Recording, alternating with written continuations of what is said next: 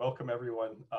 It's a little bit dark, so it's hard to see everyone in the audience, but I'm really glad to see everyone out there today. What a wonderful crowd. My name is Mo.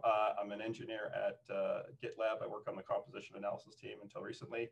And today I just wanted to share a story about some of the work that I did at GitLab to help decrease the size of Docker images. So I'm gonna tell you a whale of a tale.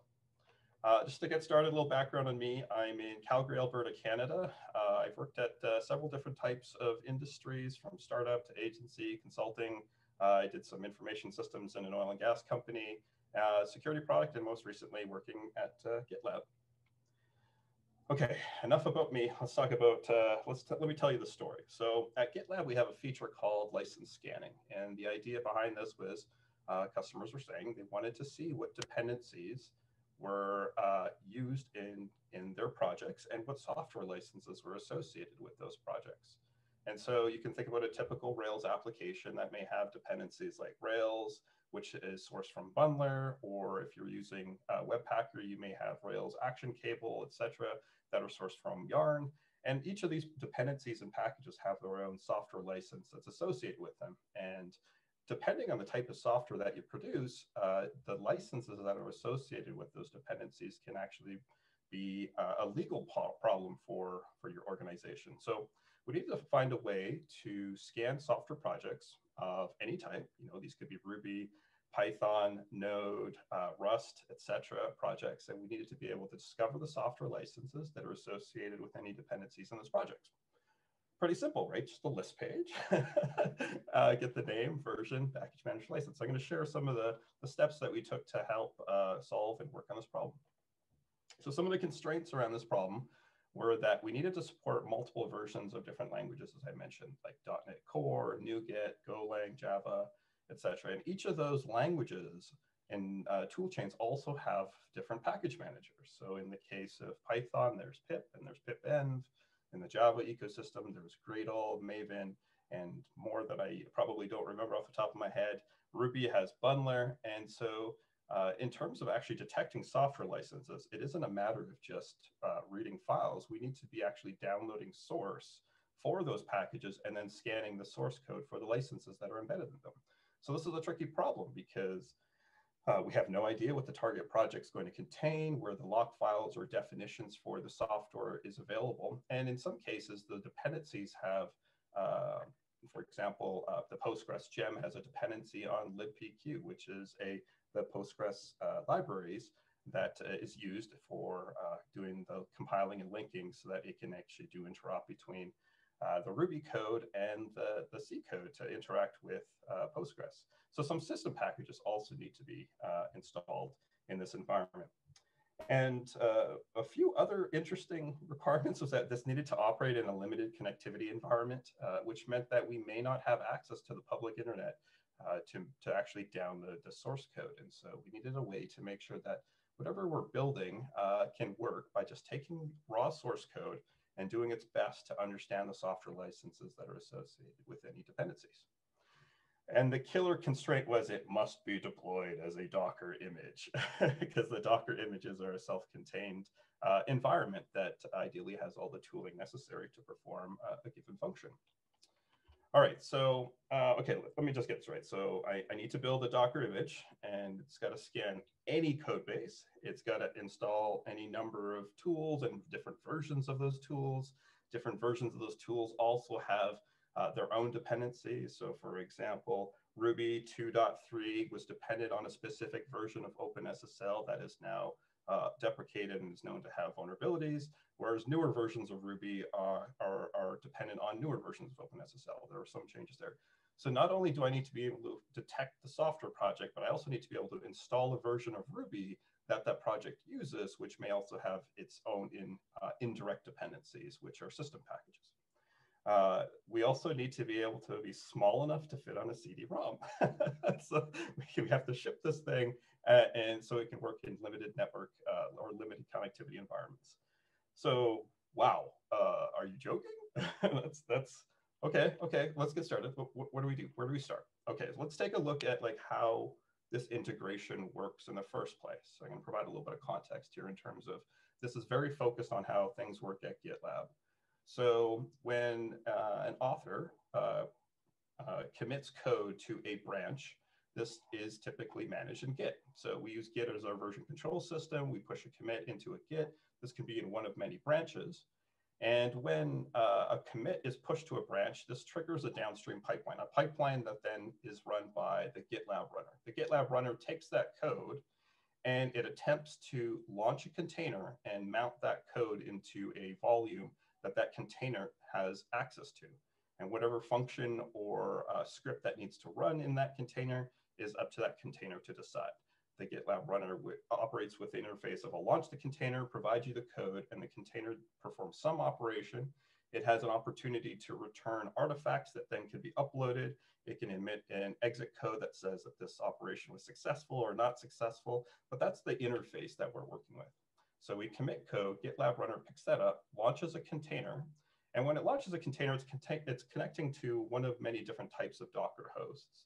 And so in this case, the Docker host then has to decide, do I have the image or the Docker image that that the GitLab runner is requesting that I launch as a container? And if it doesn't, it then will go and download that image from a Docker registry.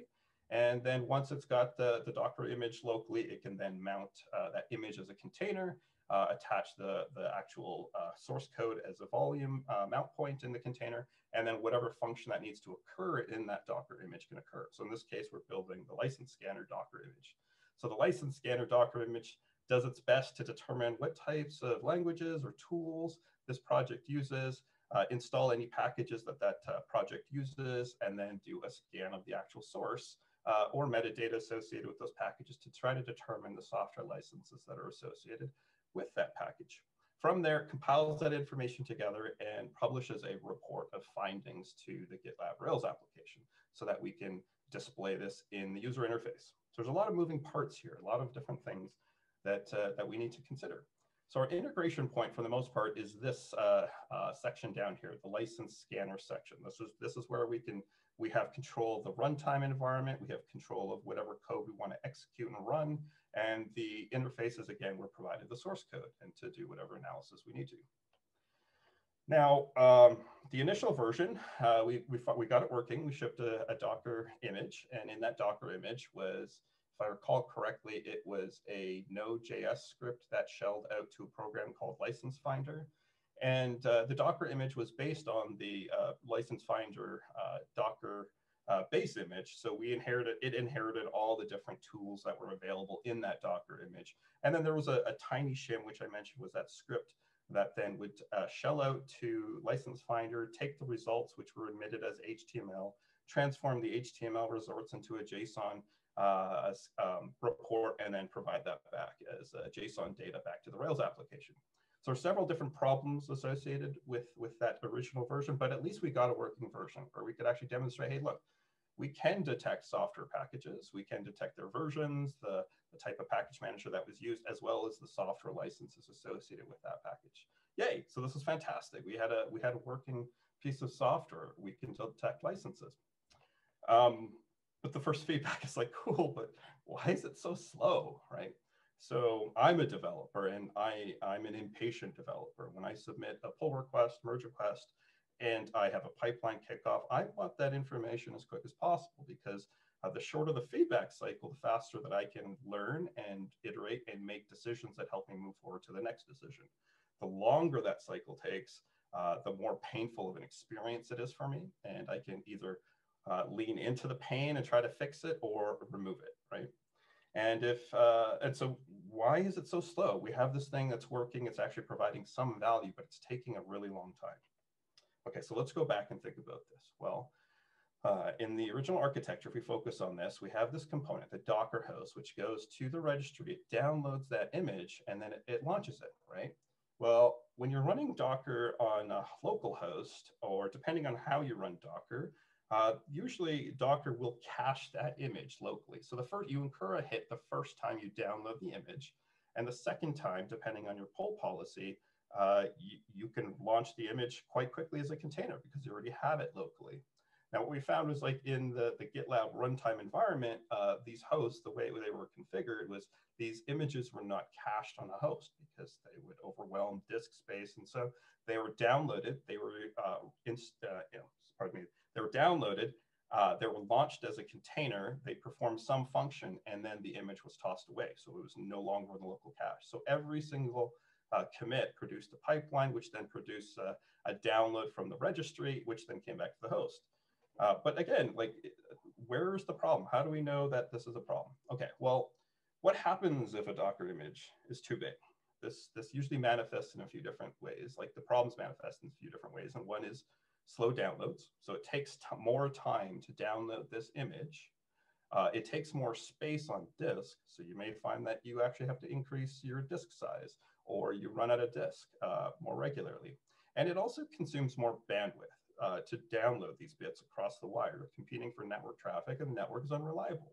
So there's several different failure points that can occur with a Docker image that's too big. So that's not good. Okay, so if we go back and we take a look, what actually happened was just to download that original license scanner image, it was taking approximately 6 minutes.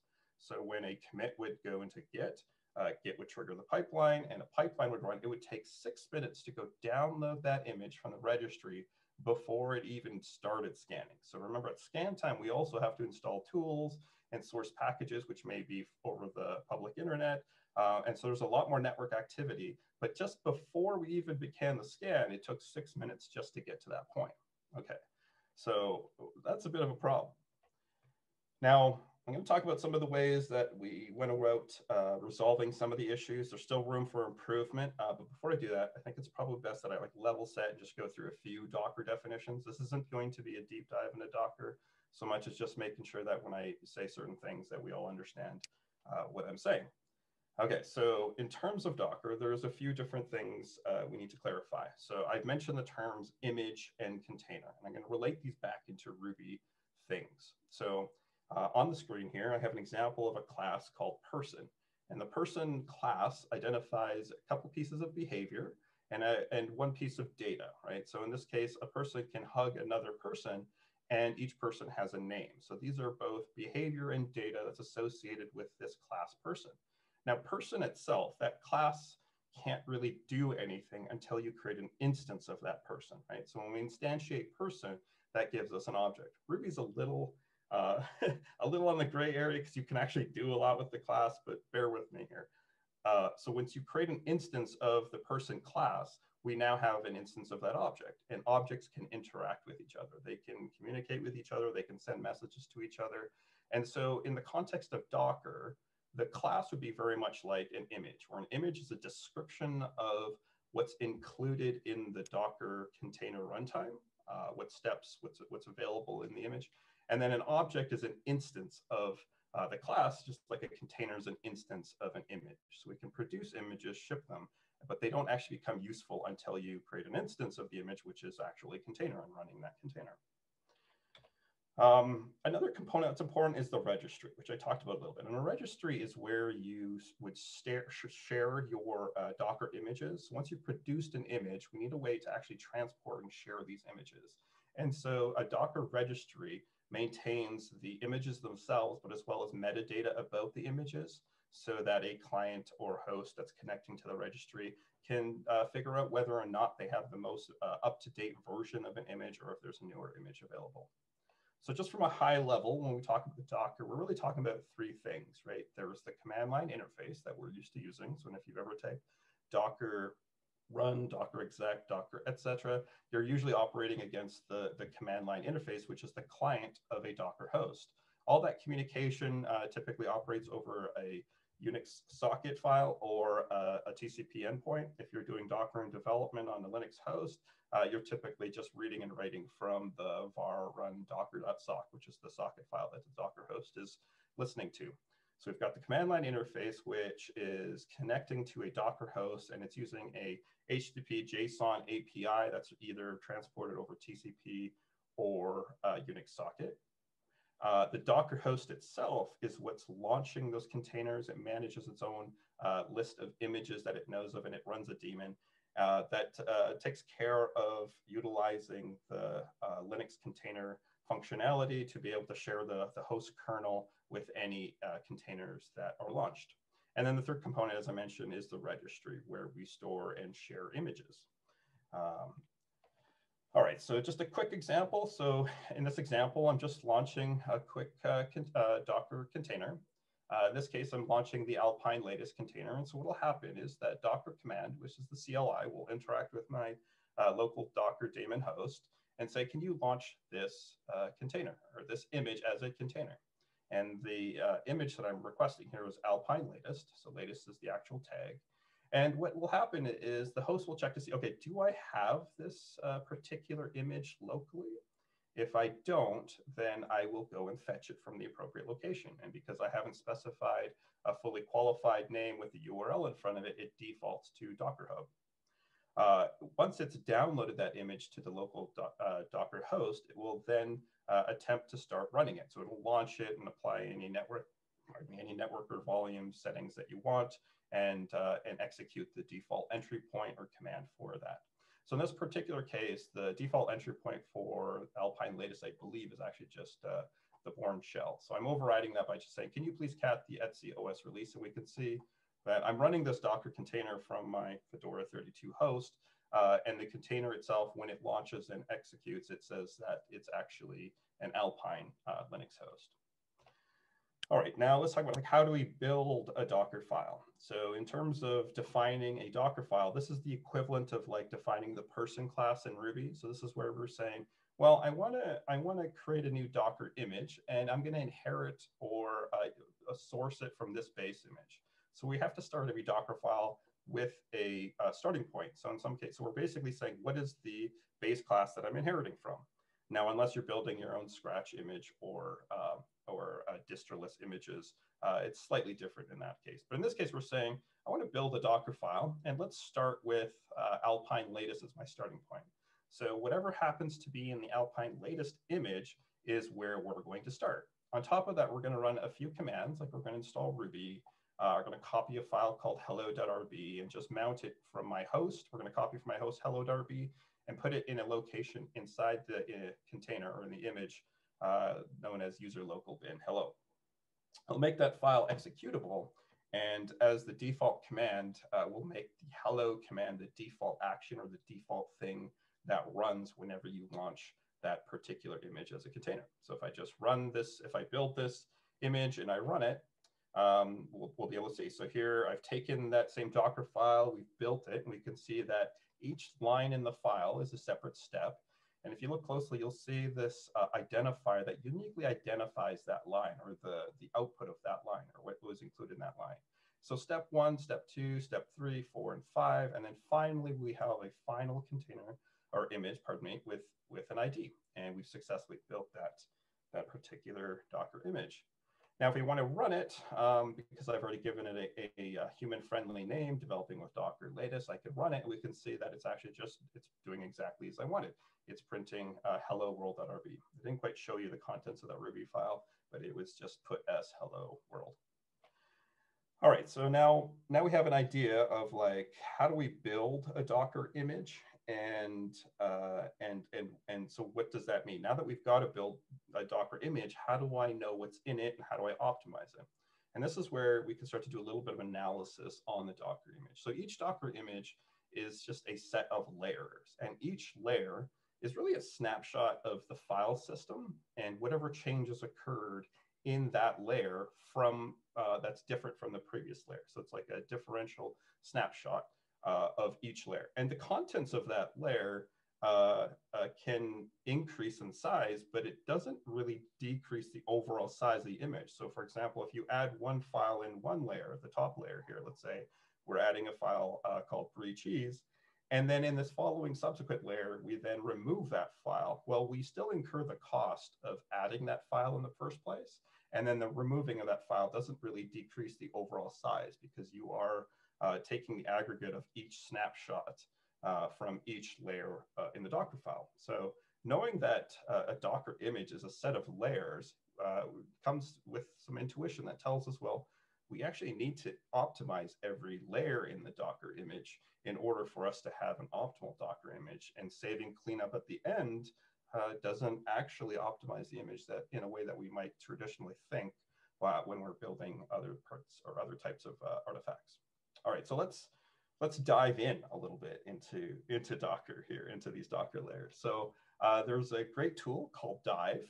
And this tool actually allows you to visually inspect and look at each layer in a Docker image. And this is fantastic because the text user interface that it provides you allows you to see each layer and then drill down into specific layers to actually see which files were added, which files were removed, and etc.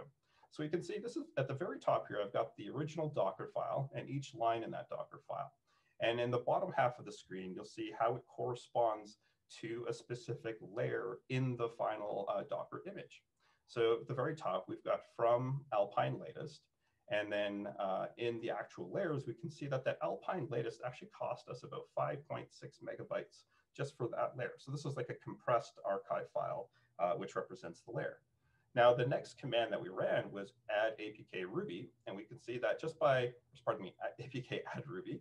By adding Ruby, we've actually just increased the size of the image by 16 megabytes. It's this one layer has about 16 megabytes of files that were introduced or added. And this is what's causing a bit of a bloat. So in terms of like analyzing an image, is if you look at each layer using something like Dive, you can see, okay, which layers are the thickest? And maybe like, and then now we can dive in even further to see why. What is that 16 megabytes? Where is that coming from? What is it introducing? What types of files are being added? Do we really need each of these files? Do I need all these default configuration files if I'm building a very highly specialized Docker image for a specific scenario? You know, do I need all the default files or configuration that comes from a standard Ruby package that ships with Alpine? Because that package was designed for general use cases and not necessarily my specialized use case. All right, so we can see that there's a hotspot in this image. It's about 16 megabytes. And so the next thing is we can actually just drill down into that particular layer. So I'm sort of taking snapshots from the text user interface. So bear with me, the actual program itself, it's much more friendlier to look at and work with. And I've sort of removed certain things that to make this a little bit easier. But this is actually looking at the contents of that particular layer, that previous 16 megabyte layer, which where we added Ruby. And we can see here that 14 megabytes was added to the user folder. And from here, we can drill down further and further, and we can see what files are actually being added. And we can critically analyze, do we need these files for our final Docker image? You know, Ruby by default ships with things like SDM, as well as coverage and a few other tools that you may not necessarily need for your usage of Ruby. So you can actually unpack that Ruby APK, install the pieces of Ruby that you need, either remove the items you don't need and clean it up, but at least we can at least identify what files are being introduced and critically analyze whether or not we want those changes. All right, so let's go back to License Scanner version 1.0. So, well, how many layers did it have? You know, because like as I mentioned, the first version of License Scanner was a script that shelled out to a program called License Finder, and we were using the base image that was provided by License Finder. So if we analyze that original Docker image, we can see that there's several layers. Each line in here where we're saying pull complete, or download complete represents a separate layer that's downloaded at the time that the Docker host is pulling the registry. So when the Docker host is asked to launch an image that it doesn't have, and it fetches that image from the Docker registry, it does this in pieces, right? So it's actually downloading one layer at a time. And you can tweak the concurrency level so that it can actually download these things in parallel, but each layer has a cost. And the more layers you have, the longer it takes. You can see that at the very bottom, we're just waiting to even start downloading a bunch of those layers. Some of the layers have been completed, and as each layer is downloaded, it then extracts the contents of that layer, but it has to happen in a specific order. You couldn't actually take the last layer and extract that before you finished extracting the first layer. So even though we can download in parallel, we can't exactly extract and unpack those layers until we've actually got the layers before it. So it has to be done sequentially, even though the downloads can be done in parallel. So the original Docker image that we were shipping had many layers, many large layers. So when we take a look at those layers, we can see, okay, what are some things that we can do to actually improve the size of the image? And one of the things you can do is just take a look at the base image that you're using. If you're choosing a base image that's quite friendly in terms of usage because it just has everything you want and you don't have to worry about it, sometimes it comes with additional bloat that you also don't need. So in this particular case, because we were using the license finder base image, which started at a size of 6.21 gigabytes, anything we did would always be limited by that 6 gigabytes, right? That's the minimum that we could have in terms of a Docker image. And so just by choosing a different Docker image, we can significantly decrease the size of our Docker image. There might be trade-offs to consider.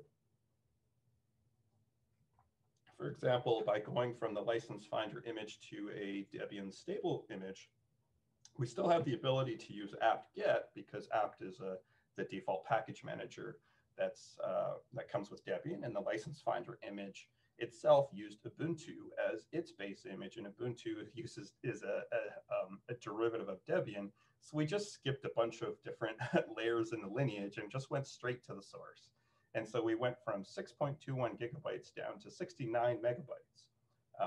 And we took more responsibility of the layers in between that were provided by Ubuntu and that license finder image by tuning just the things that we needed. So that was a massive decrease in size just by choosing a better base image. The next thing I want to talk about is just like to be a little bit more picky about the things you use and install. It's pretty easy to get into this copy paste scenario where you go to a web page and it says, okay, this is how you install Node. Let me just copy the curl script and install Node.js, and it'll just set things up for me. But you should consider the fact that those tools, the way that those packages are generated, is meant for general use cases. So they're typically shipped with a bunch of additional bloat that you might need for development, but not necessarily for production usage. So in this particular case, this is right out of the Docker file from License Finder.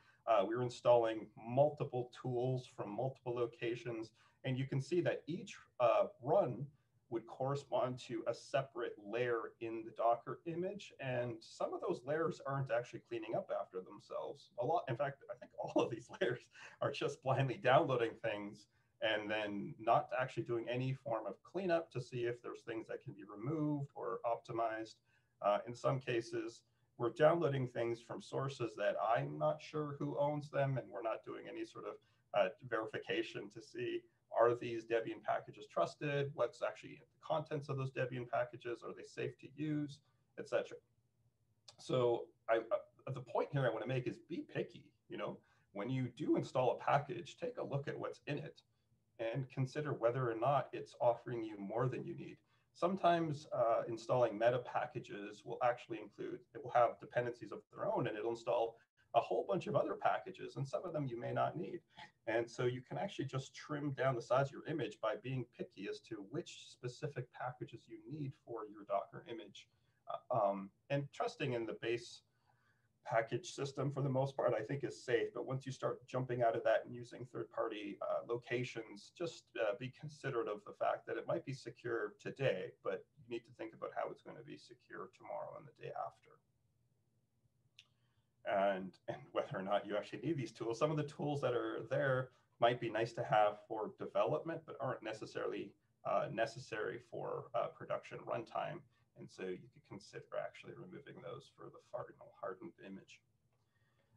So in this particular case, just grouping together a set of apt-get installs by doing something like just extract all of that out into a install.sh script. So do all your installations in a file and have a single layer that copies that install.sh file, and then a single layer to run that. That way you don't have to incur the cost of multiple layers for downloading packages from multiple different places. And you can actually get into the habit of actually doing the cleanup in one way and extracting functions for doing your cleanup. A lot of the base Docker images nowadays have handlers that typically clean up .deb from var cache or .apk. So like those transient artifacts that are typically downloaded in order to download and install packages are now usually cleaned up, but it doesn't hurt to take a look to see if there's other things that are missing and can be removed. So group your installs together, just install that SH. An additional optimization that we made in this particular case was to utilize compression outside of the compression that Docker was using to compress each archive. Now, each layer is converted to an archive file, which then is gzipped. So within the Docker image itself, we chose to use zstandard, which is a project that came out of Facebook with tuning the compression level to different levels. So in this case, we're tuning it to level 19, and we're using as many threads as are available to actually do the compression. So once we've identified in this Docker image, there were several folders that are actually quite large that we actually did need to include at that time. We were able to shrink the size of some of the layers by just introducing our own compression. So we compressed these folders, in this case, like the ASDF folder, we compressed it into a zstandard folder. And then at runtime, what we would do is we would decompress or inflate those files. So what that does is like it creates a very small layer or very small image, which makes it a little bit more efficient for transport. The cost comes at build time because building takes longer to do a very thorough compression. However, the decompression is almost constant time because of the decompression algorithm that's used by zstandard, zstandard to zstandard. So choosing a good compression algorithm as well as tuning that compression can yield benefits in the size of the Docker image itself and can be almost like negligent in terms of the cost that it incurs at runtime. So in this case, at build time, we were compressing files and folders that were large. And then at runtime, we hijacked the entry point so that the first thing that would happen is we would take those files that were necessary for the program to run and we would decompress them. Again, using near constant time decompression, this was negligible in terms of the cost of downloading a larger image versus incurring a tiny bit of a cost at boot time for that container image to be able to decompress those large directories. And then we just forwarded the actual original command down to the default forward shell here. So this was a way to provide an image that worked transparently to end users, but was handling its own compression internally for certain files and folders that were large. And then another step we took even further was just taking ownership of the Debian packages that we were dependent on. So in this particular case, license scanning was dependent on scanning project types that we don't even know. So there's multiple versions of Ruby out there, and there's multiple versions of Bundler. If you take a look at the default Ruby packages that you get from your package manager, they do include a lot of bloat, but there's a lot of ways that you can produce a minimal omnibus Ruby package that's self-contained that includes all the dependencies it needs, including zlib. I can't remember the other 2 or 3 packages that it depends on, but also removing a lot of bloat, like RDoc for the most part is quite big. RDoc includes a lot of image files and text-heavy files that for the most part, we don't need at runtime. We don't need the RDoc documentation. So in this particular case, we used a project from Chef called Chef Omnibus to build omnibus Debian packages, as I mentioned, that had all the system dependencies that they depended on. So I talked about earlier, Ruby had a dependency on an older version of OpenSSL, Ruby 2.3 that is, had a dependency on an older version of OpenSSL. Well, when we built these Docker or these Debian packages, we could actually include that specific version of OpenSSL as part of the omnibus Debian package.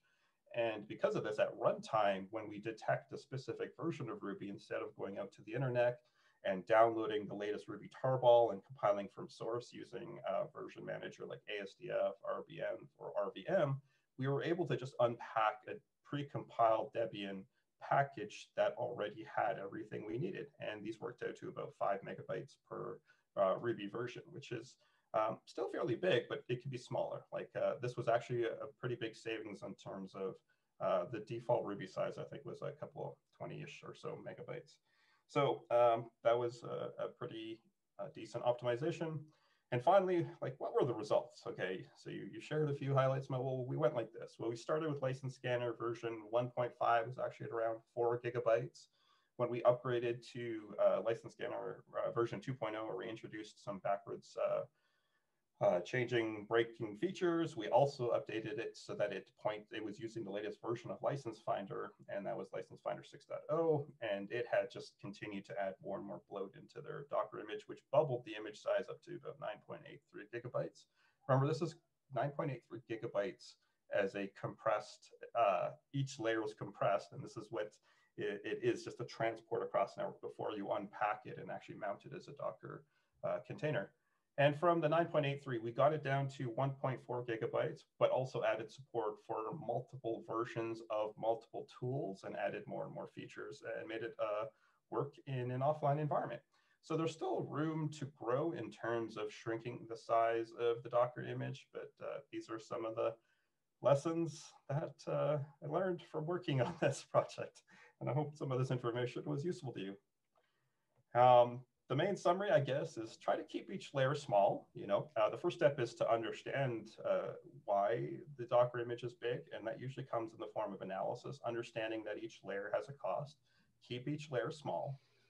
Try to group install steps together, and if there's a way that you can actually clean up residual artifacts that might be part of those installs that you don't need, do it in that install step. So I recommend just creating an install.sh. Clean up transient artifacts in each layer. As I mentioned, a lot of the later, newer Docker-based images do some of that cleanup automatically, just as part of hooking into different configuration files for apt-get and RPM, etc. But it doesn't hurt to also look to see if there's additional things that you can remove that the base images can't determine, because you have the context and understanding of your own Docker images and what things are necessary at one time. And then as a sort of advanced technique, consider measuring the cost of deflating and inflating files. So include your own compression and decompression.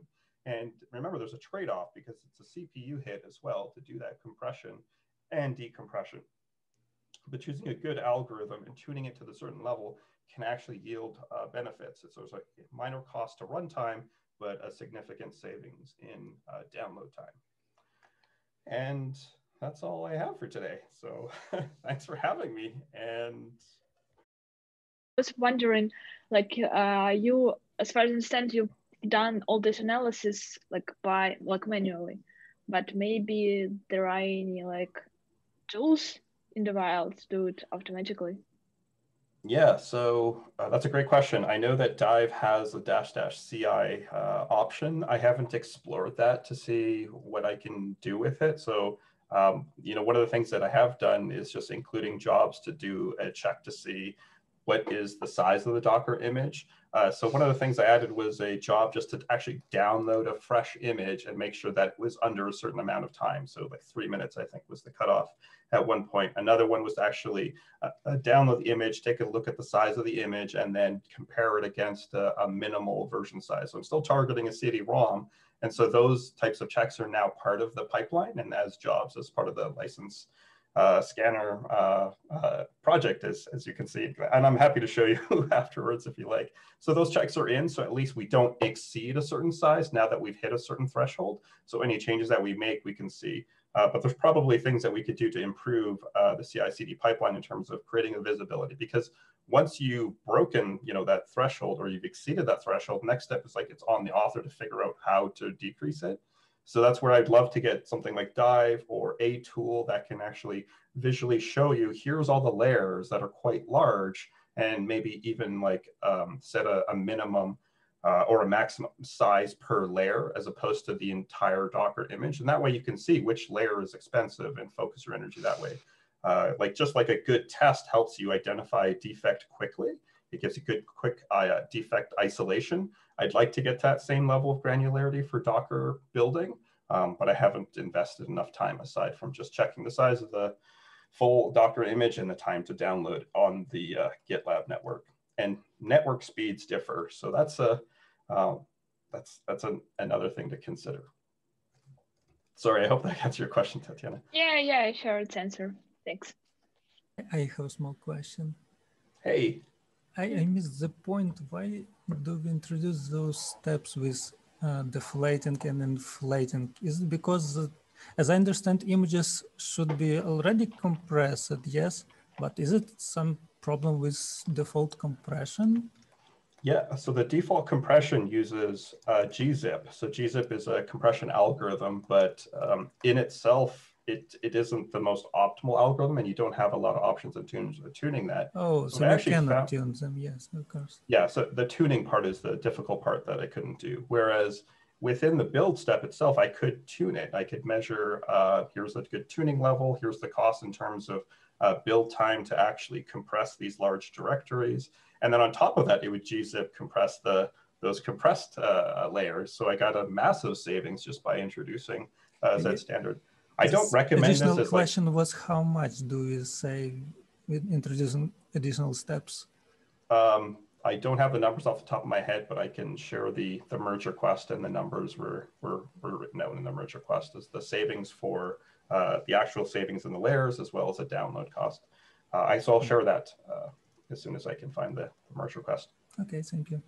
How faster the pipeline appeared to be with this size reduction? Yeah, great question. So I'm going to get you some numbers here. Let's just go to gitlab.com. Hopefully you can see my screen. So let's go to gitlab.com, GitLab or GitLab. And let's just take a look at the most recent pipeline here. And so if you go to the pipelines tab, I think there's still lots of room for improvement, by the way, because there's several layers that I think we could remove by just offering Debian package hosting as one of the features in GitLab. So I can go to, let's say, the most recently passed pipeline. And you can see we've got the licenses tab that's lighting up, which means the pipeline job passed. So the output of the actual license scan job is, for the most part, is this content here. And in terms of the actual time it took, you can see the license scanning job there. So GitLab is actually a pretty big code base, but we can see this one took 16 minutes in total. So in terms of actual download time, we're down to about 2 to 3 minutes from 6. So it's still large for download. But total time for scan, download, package license detection, we're looking at 16 minutes for gitlab.com, which has a pip file, yarn.block file, gemfile.block. Lots of room for improvement still. And one more question. Sure. Why you do not have this something like online service when it is always works and you only send like code base to analyze and receive the response? Yeah, I don't know. I was working within the constraints of what we have. GitLab operates as a monolith, and they distribute both to the public cloud, which is gitlab.com, but also a self-managed version. So the self-managed version is sort of the moneymaker for GitLab. So that's one of the constraints, is that if you do start to build a new service, you have to get buy-in first to do that. And then you have to do quite a bit of work, I think, to get it into the self-managed distribution. So I don't have a lot of experience in terms of service extraction or building at GitLab. I can say from previous organizations that having the opportunity to build this as a service would have been a slightly more optimal in my opinion, but that's a different conversation, I think. I wish I had a better answer for you. So the question is like, why? Because reasons? Yeah, am I right? Is it will download that image and deploy everything on every build step? Yes. Yeah. So there are things that I'm looking to optimize, was to actually take advantage of the GitLab CI cache as well. So as part of the license scanning job, now all the packages are being installed to a specific .gitlab/cache directory. That directory currently isn't being cached as part of the GitLab cache, so there was one optimization. So that would speed up the time to actually install packages. So if packages aren't changing, we can like load the cache, see that no packages are different. The scan results should be, for the most part, the same. If the content of the package files haven't changed from the previous scan, that would be useful information if we could maintain state.